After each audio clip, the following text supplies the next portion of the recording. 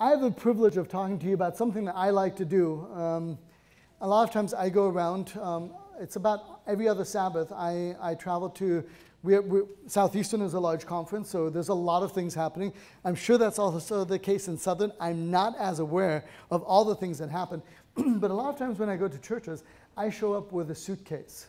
And church members always chuckle at me when I come with my carry-on piece, and they're like, "You moving in?" I'm like, "No, I'm just here to take some pictures." So I come with a carry-on piece because I have all this camera equipment. And it's really nice, it's really gorgeous, but at the end of the day, it's also pretty big and pretty clumsy. So we're going to talk a little bit about photography. Do we have the clicker? We're going to be talking about photography, and I am not going to be talking about all the equipment I lug around with me when I go to places. Instead, I'm going to, but I do get this question. So I have people during my time. Got it, thank you. During the time that I'm there, you always have the people that are interested in technology. So the people come up, they're like, "Ooh, I want to see what lens you have." I'm really fortunate. A year ago, we purchased, or 8 months ago, we purchased a really, really nice lens. So I now look like a sports photographer because I have a lens. I didn't bring it here, but it's a 2-400. It needs a monopod because it's so heavy. And I can get some amazing pictures. And so I have people that are like, "Ooh, can I look at this equipment?" Or "What do you have here?" And then I inevitably get this question. So eventually I will say, "This is really nice stuff. This belongs to the conference." And then like, "Well, what do you own?" And my response to that is this. So what I'm going to do with you guys today, as much as I love photography and I have beautiful equipment to work with, there's amazing things, literally amazing things that we can do with a cell phone. I'll go through this. I hope this will come through. I know we have lighting issues. It's not dark enough to see all the images, so forgive me I hope you will be able to see some of the things. Not all the images are actually my images, but I would say about 85% of the images. I actually wanted to give you images that I shot with my iPhone to illustrate some of these points. So a few of the stock images I think are evident.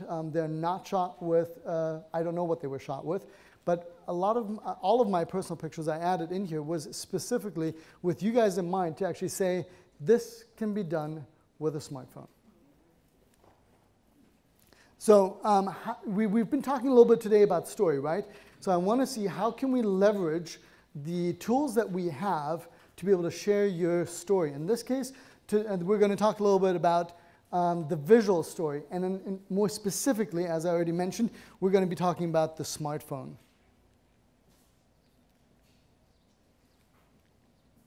There we go. Chase Jarvis is an incredibly well-known photographer, and he's sponsored, he shoots with professional grade equipment, but he once said this quote that I think is really, really amazing. "The best camera is the one that is with you." You can be wherever you want to. So I like going outdoors, I like hiking, for example, and there's no way that I'm going to carry 30, 40 pounds of equipment with me just in camera equipment. Would it get the nicer shot? Definitely. Is it going to be breaking my back? Most definitely, so I'm going to avoid trying to do that. So I'm going to go through a few different things. I think one of the things that we need to look at when we think about maybe the mobile device, maybe we need to rethink the element. I think for many years, because of the evolution of the smartphone, we have maybe not respected the capacity of what the phone can do. So there's a part of me that says we really genuinely have to respect what we can do with the tool that we have in front of us. If you have any phone that is younger than the past 4 or 5 years, you will have, and you have a smartphone, you will have an amazing camera on the front or the back of it. Most likely, in most cameras, the back camera, the one facing away from you, is the better one than the one that's facing you. But you have equipment in your hand. I mean, some of the cell phones also have a nice price tag with it these days. But you have you have a tool in your hand that is incredibly powerful. So I'm going to give you just a few tips to deal with the actual device, and then we're going to talk about composition a little bit in the second part of this presentation. First of all, what you should know, so let me maybe start with this. For Android users, I'm going to apologize. This is going to be a little bit more on the iPhone because that's what I'm familiar with. So my apologies to those that have HTC, Samsung, or the Google Plus or any of those other cameras. But the principles are still there. They still apply. So just keep in mind, I know the iPhone. I don't know the Android platform at all, actually. But one of the things you should know how to, so this is the screenshot of the iPhone camera app. You should know how to operate that, what it means. So for example, if we look at this, we have here the ability, the camera with the not circle, but like the arrows. That's the ability to be able to rotate your camera. You have the live option, which in this case it's yellow. It's difficult to see, but it's actually turned on. We have HDR. We have the flash button that you can turn off or turn back on. And then on the other side, you have different menu options. But be aware, whatever your camera app is, and you can sometimes also buy third-party camera apps that are even more specific if you want to get more detailed. But you can actually do all the pictures I'll show you today. I shot within the generic app. I didn't buy a third-party app to be able to do any of these pictures. Second of all, this is a micro cloth. Sorry, it's a little difficult to tell, but clean your device. When I told you what I use personally a lot of times to take pictures, I pulled this out of my pocket. When I pull out my camera has a lens cap. So keep in mind, these things we pull in, pull out, we lay them down, the camera is exposed. So if you want to get the best quality, regularly clean your lens. I know it's a simple thing, but one smudge can really destroy the best picture just because something is across that you didn't plan for. So regularly, a piece of advice, clean your lenses. If you know you're going to shoot multiple pictures intentionally, then clean it before you start the day. Optical versus digital zoom. You guys have seen this.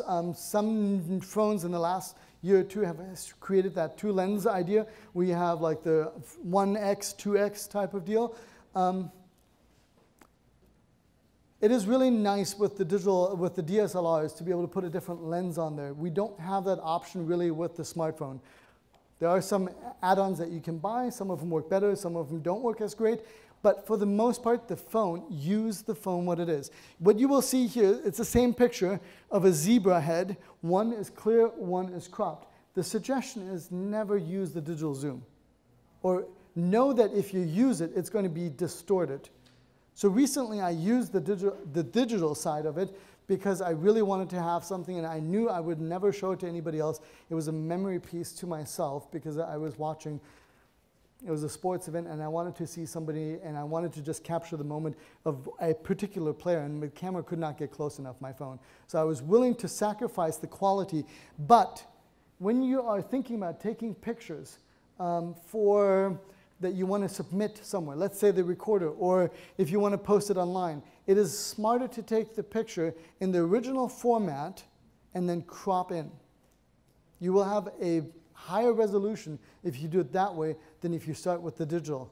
So I try 99% of the time, I do not use the digital option. Your zoom on your smartphone are the two legs that God gave you. You just have to walk up to the object.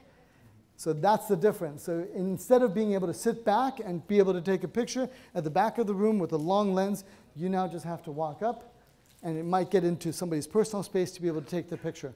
But if you want to have that picture, that's what you have to do for the smartphone. Stabilization. There's moments when it's really good to be able to actually have the camera really, really still. So there's certain devices, certain tripods, mini tripods that you can get for the mobile device, or if you're shooting a video and you want to actually stabilize that. We're not going to talk too much about video, but you want to have it as stable as possible so you get rid of the shakiness and distortion.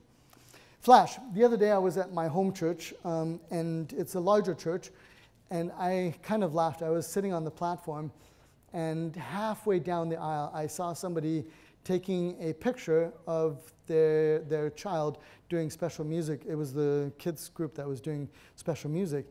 And for the entire element, they were halfway, two-thirds through, so they were a good distance away from the children. They had their little flash on from their camera. And I thought, you're wasting a lot of battery because it does nothing. I use my flash for primarily one purpose. That is if I'm trying to find my car keys. That's about the extent. Like, I very rarely use it. There are applications for the flash. I have used my flash actually one time when I was doing a video shoot, and I didn't have enough light that I actually used it as my fill light. But again, when I take pictures, I try to stay away from flash. Flash a lot of times creates very harsh lighting. So just keep that in mind. I don't use it very often. Unfortunately, you can't see it, but this is one of my personal pictures. It's really unfortunate. If you're outdoors and you're trying to take a picture of people, the best advice that I have, so this is an event, this was last year, we had a family celebration, we got together, and it was in the middle of the day, and we wanted to commemorate the event with a family picture. And we knew it wasn't professional grade, so I actually took this with my cell phone, so we knew it was just for the memory's sake. But in order to get a picture where you don't have harsh lighting, if you look in the background, you can very clearly see here in the grass, this is dark, very clear, a black line going into the green. That you can see. But what unfortunately you can't see is if you look at the faces, maybe you can see it a little bit, it's even lighting, because we actually put everybody under a tree. So now I'm using diffused light. Basically, the harsh light of the sun cannot come straight through. It's diffusing the light, and so the faces are actually not, there's no hard shadows on the faces. So you can sometimes, even outdoors in the middle of the day, try to figure out how to work with lighting situations. Here's another example. This was my grandmother, same trip. I was taking pictures. She had a conversation with my brother, and it was the evening sun that was just coming down, like that golden hour, as photographers like to say. She was standing there, and all of a sudden, like she had this glow about her. And so I was able to just capture her. It's completely dark behind her. There's a little bit of light right here, but if we saw the contrast a little bit better, it's completely dark behind her, but she's lit incredibly well, and that's just because she happened to be standing in the doorway and the sun was hitting her straight in the face. So sometimes natural light, if you know how to angle or how to place the subject, or if they happen to be in the right spot, this was not a forced or coerced photo shoot. This was more like I saw it because she just stood there. You can get some really gorgeous pictures. The other thing you want to really make sure when you take pictures, get the focus right. It's really easy it's easy to miss it, and when you do, it's really frustrating, right?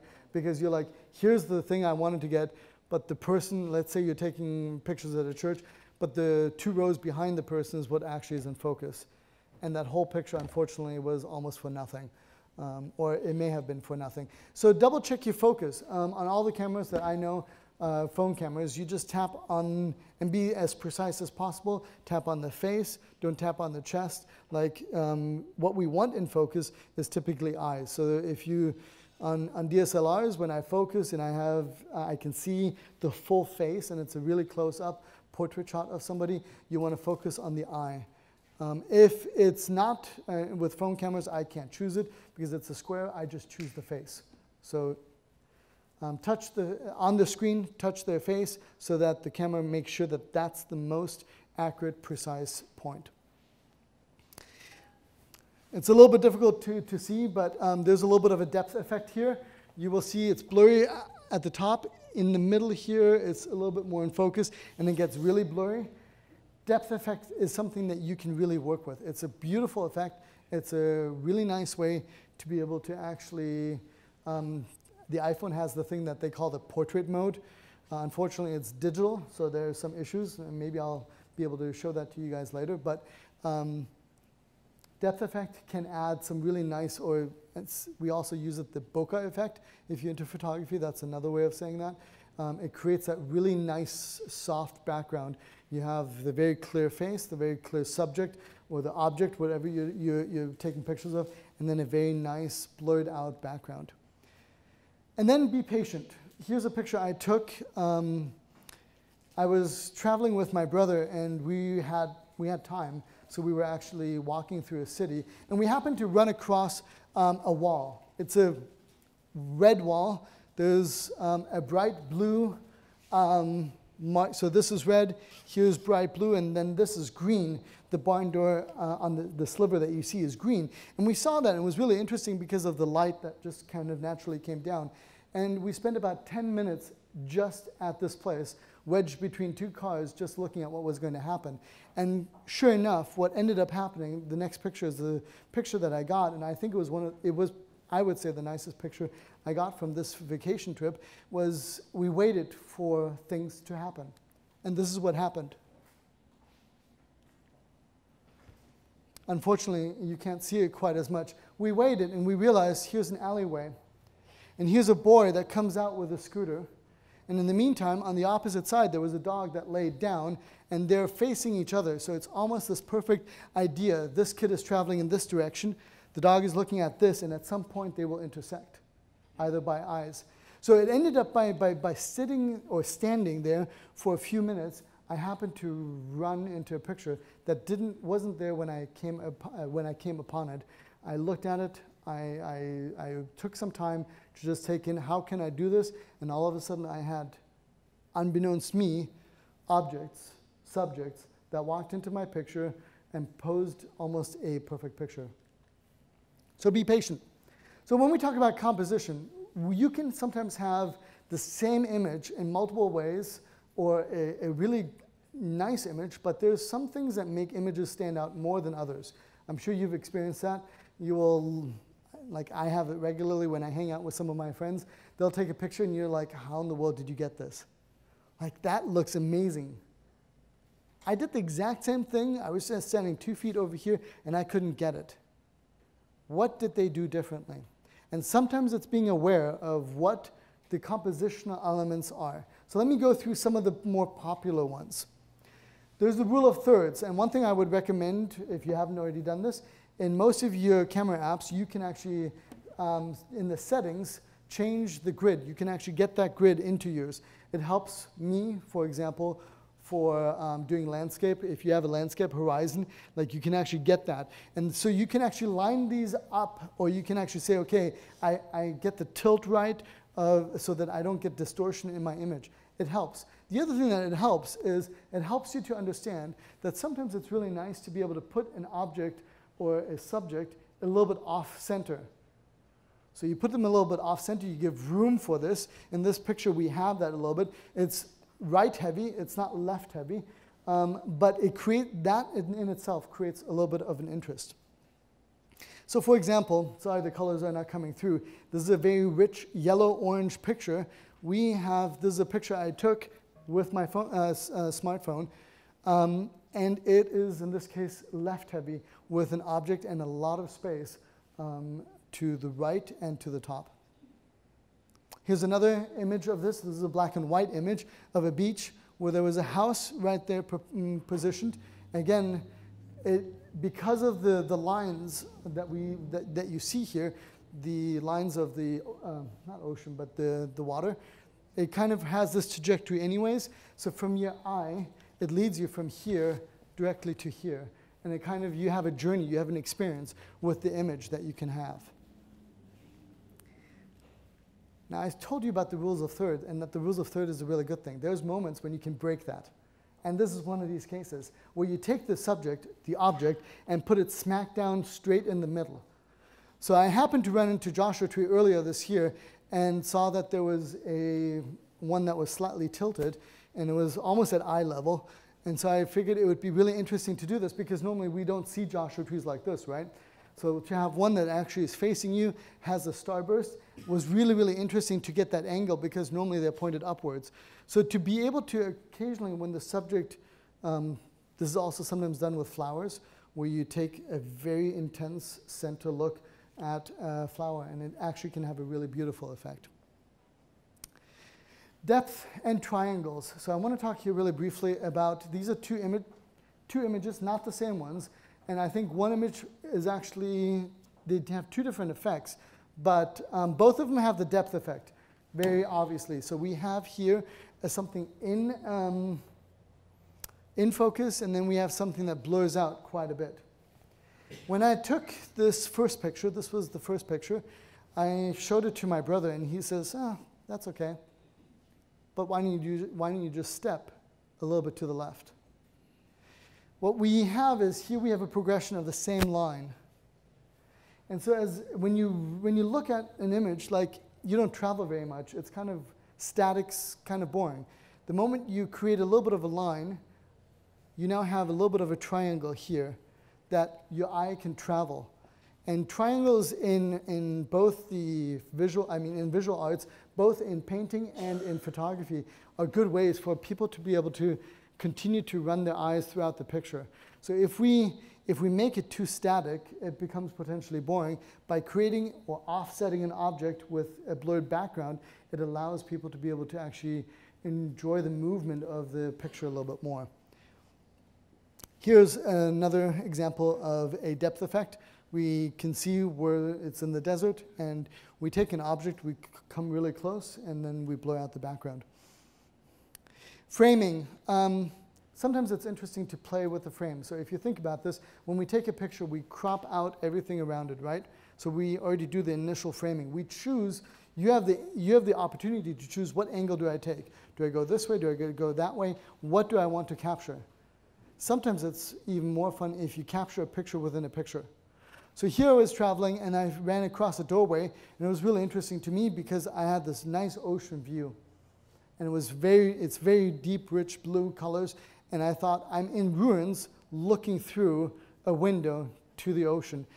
What about capturing that picture? So that's a common way of framing, like it's a different way to experience an image. The framing, that happens to me to be my brother there on the side. It's a little bit dark, and then it's a little bit overexposed right here. But the framing is, we're sitting in the back of a truck, and we're under the canopy, and so the framing is with him. And you can also see we have the framing of the body position, which ended up working really well. We have the arm being very angular right here, so there's a frame within the frame. And sometimes that is an interesting effect that can be used. There's also this element of leading lines. We see this in nature sometimes. This is more man-made because it's an agricultural field, and it now is accentuated with the snow. But you kind of see here this idea, your eye travels with the landscape, like following the lines, and you end up going all over the picture just because the lines end up leading you. So this is one that's a little bit more swirly, but we sometimes also see this in a much more dramatic effect of being able to lead this. Like here we have a pathway. You don't really focus much on what is left and right of it. Your eye fairly quickly goes all the way through and ends up at the main subject. Your main subject is the moon. So it's a journey that you're providing. Your photography is providing a journey to be able to see where you're leading the audience. This one could have been used, I thought about this last night. This one could have been used for the lines as well. But the point I wanted to make with these two images, they're both wood. This is not produced. This is actually an ancient bristle pine cone that actually looks like that. I was surprised that it was that light. But sometimes doing a close-up of a pattern or a texture changes what we are always used to. So it can give us a new dimension. So if you have a tree and you're like, there's nothing interesting about this tree, what about finding something unique? What about finding something that you didn't see before? What can you do to actually make something interesting? So sometimes by focusing in on just a little bit and focusing on textures can actually be really interesting. And finally, negative space. So I had the privilege of being out in Mono Lake, and I was taking some pictures. And it was a really beautiful, calm day, which I have not really experienced up there very much. It was so calm that the reflection is immaculate. And And so the object, the subject of this picture is right down here. But I gave it all this vastness to be able to accentuate this idea of how big, when we go into the open spaces of this country, how wide and expansive this is. To get a little bit of a feeling of that, you take a subject, and that is what you have the tufus, but then the rest of it just kind of gives you the sense of how big everything is around it, or how open it is around it. You can also use negative space in a different way. So I harassed this dog for a little bit. I think I took about 20-some pictures. He got so frustrated at the end. I whistled at him, I think, twice to wake him up, and at the third time, he just got up and left. So I felt a little bit bad, but you can do this. So this is a little bit of a unique angle, right? I've deliberately just used the head, and then I used a lot of negative space, a lot of wasted space, so to speak, but it kind of is interesting because it's not just predominantly the head. And again, the blue at the top is actually a really nice, vibrant blue. It kind of offsets the gray tones that are in the rest of the image. And this you really can't see, unfortunately. So this is simplicity. Sometimes the texture of the background here is a brown wood table type of deal. Sometimes taking something really simple, so this would be more of a marketing picture idea. Sometimes taking something really simple can actually accentuate a point really well. And that can be used in multiple things. So in the religious context, taking a simple picture of a cross, for example, can be really, really powerful. And then if you upload that to Facebook, for example, during Easter, like that could tell a really amazing story through the visual arts that you've potentially done. I wanted to talk to you, also mention briefly black and white. I've experimented a little bit with that. A lot of times what I do for work, when I take pictures at churches, they're always color. So for me, exploring the black and white is still a little bit of a new thing, but there's moments when black and white work really, really well. And in this case, I think this is a pretty unattractive picture, to be really honest. It's not interesting until you see it a little bit more in black and white. Because when you see it in color, if you look at that, it's also tilted a little bit differently, but your eye goes to the green and not to the lines of the roots as much. And if you put it in black and white, you follow the lines of how the tree roots and where they go, your attention becomes slightly different. Another thing is be aware of your space. This is important both in video and in photography. You want to lead unless you're doing something intentionally where you want to be counterproductive, you want to give space. So if I'm facing this way, you want to give me room to be able to look into that space. If you cut me off too early, and here's the point, if you allow the runner to actually get a little bit more space that he can run into, our internal consciousness is a little bit more happy with having more space in the direction of where the movement is going to be than if we just cut off the movement right where we anticipate it will continue to go. So those are some tips on composition. I wanted to share maybe just a few things. When you deal with photos, you can do quite a bit of things within your photo app. I mentioned earlier there's filters that you can actually have in your camera, in your native camera app. Some of them I typically, to be really honest, am not a fan of filters. I think they actually do more distortion a lot of times. I'd rather have a clean image and do the filters in a post app. One of my favorite apps, and this is pretty much the only app I use, but there's several that I've tried to use and I have used in the past, but Snapseed is my favorite photo editing app that currently it's free. You don't have to pay for it. The amount of things that you can do with it, you can completely create a new image based almost off of that. Like you can throw all kinds of crazy filters on it, and you can also be very conservative with your image. Snapseed has that whole gamut of things. But find a photo editing app that allows you to be able to edit a little bit. Let me just say this, I have not uploaded any of my pictures to Instagram from my phone, but I've read about the element that if you do that, you should at minimum raise the sharpness by 15%, because Instagram kind of takes away a little bit of that crispness of that image. So if you want to actually retain that crispness of what you see on your phone, increase it by about 15%. And then I just wanted to show you, and unfortunately this is not going to be as effective because we're missing a little bit of the colors, but these are some images that I was capable of shooting just with a mobile device, finding the right frame, finding the right location, finding the right spot. And again, let's see if some of them, it's amazing, it really truly is amazing to me what you can get out of the mobile devices these days. I'll mention this really quick to you guys. There's going to be 2 sets of this.